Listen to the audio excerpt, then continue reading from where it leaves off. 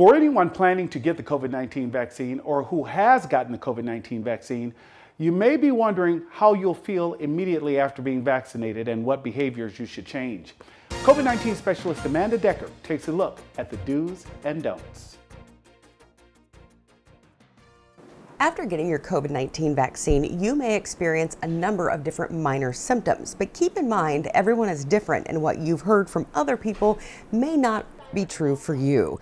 The most common symptom is injection site pain, which typically goes away after 1 to 2 days.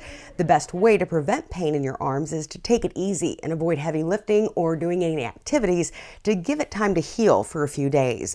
Fever is also a common symptom, but typically goes away within about 12 hours.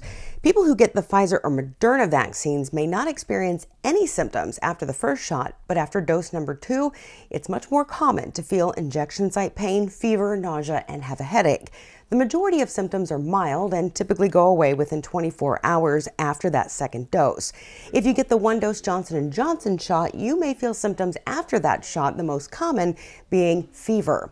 You can take Tylenol to help with the aches and fever, and if you can, plan to take it easy for at least 1 day after getting vaccinated. With the Pfizer and Moderna vaccines, you reach the highest level of protection 2 full weeks after that second dose. The Johnson & Johnson shot offers the highest level of protection after 28 days. But even after you get the shots, you should still be wearing a mask in public until more people can get vaccinated. The vaccines are shown to prevent severe COVID-19 infections and death, but there is still a possibility that you contract a mild case of COVID-19 if you're exposed to someone who is unvaccinated and infected. And you can still spread the virus after you're vaccinated if you become infected too.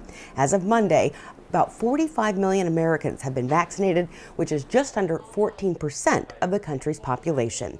I'm COVID-19 specialist Amanda Decker reporting.